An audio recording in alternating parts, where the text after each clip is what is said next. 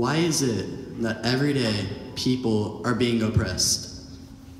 Like the snake we know as racism, biting us and causing this venom to course through our veins and infect our minds, making us think that we are more superior than another race. Or the rainstorm of bullets falling onto our flesh, killing us dead, and the thunderstorm of explosions, destroying people's homes, leaving them homeless, and a war for one person to obtain more power than the other. We are all the same. We were born in the same world, we were born from a human, and through human nature, we have been taught to love one another. So why is it that a person can bring so much pain into another person's life that they want to commit suicide? It's sickening that almost every day in different parts in our world,